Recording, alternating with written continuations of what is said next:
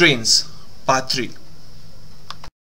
Hi, I'm Daniel Souza and welcome to Aptitude Academy. This is part 3 on lecture on trains. Here's the first problem. Problem 1.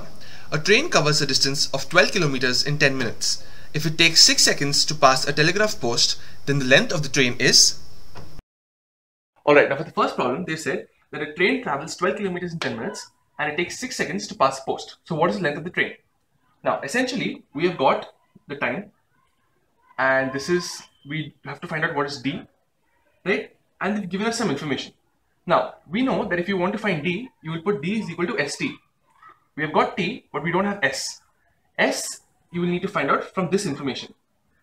So this is like a mini distance problem in a complete distance problem. So now you've got your distance, you've got time. So with these two things, you can find S, right? Because S is equal to D over T. Now, distance is 12 kilometers, T is minutes, but we know meters and seconds. So let's convert this. So 12 kilometers will be 12 into 1000 because 1 kilometer is 1000 meters divided by time. 10 minutes means 10 into 60 seconds, right? So if you simplify this, 120, so 2. So this is 20 meters per second. Now this is the speed that you have got. Now you have time, you have speed, this is in seconds, this is in meters per second, and you need to find the distance. So again apply distance formula, D is equal to ST. Now the speed is 20 meters per second into time is 6 seconds. So 120 meters.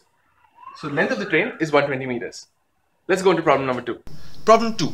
The length of the bridge which a train 130 meters long and traveling at 45 kilometers per hour can cross in 30 seconds is... Alright, now for the second sum, they've said that the train goes through a bridge, alright, and it covers it in 30 seconds, and the speed of the train is 45 kilometers per hour. The length of the train is 130 meters. So essentially what they're asking you is to find length of the bridge. Now, the shortcut way to solve it directly is you've got S and T, so you will find out D. D is equal to S into T. Once you get D, you know that the distance that the train has to cover, the bottom edge of the train, is length of the train plus length of the bridge. Then take LR on this side because you know LR. So LB is equal to D minus LR. This is how we finally answer. Alright. Now let's solve it. So we have got length of the train is 130, speed is 45 kilometers per hour, and the time is 30 seconds. So now let's convert this 45 into 5 by 18 because we wanted meters per second. So 9 2s are 18, 9 5s are 45. So this is 25 by 2 meters per second. So D is equal to S into T, right? So speed is 25 by 2 and time is 30 seconds. So 2 1s are 2 15s are 25 into 15 is 375. So 375 meters is D, correct? Now we know that D, that is 375 meters, is actually length of the train plus length of the bridge. So now we know LR and we know D, we don't know LB. So length of the bridge will be D minus LR. So D is 375 meters minus LR is 130 meters. So this will be 245 meters.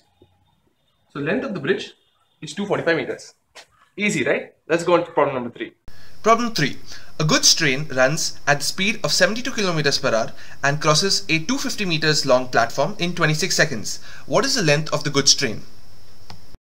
Alright, now for the third problem, they've said that the speed of the train is 72 kilometers per hour and it crosses a platform of 250 meters in 26 seconds. Now find the length of the train. Alright, now what they've said is they've given you time, right? They said that the platform length is 250. So this will be your LP, right? Or LB, whatever it is. You have to find LR, right? And they've given you the speed, that is S. Now, first what you do is you convert the speed. Now it's in kilometers per hour. So again, 72 into 5 by 18 meters per second, right? So 9 2s are, 9 8s are, 2 1s are, 2 4s are. So it becomes 20 meters per second, right? So now you have S. So S is found. Now time is also proper. So now you need to find the distance. So D is equal to S into T, right? Your D is LP plus LR is equal to speed is 20 and time is 26 seconds, right? Okay. Now LP is 250 meters that they've given you. LR you don't know. So keep it like this. 20 into 26 is 520. So 520 meters, right? Now LR is equal to 520. Take 250 on that side. So minus 250. So it's equal to 270 meters.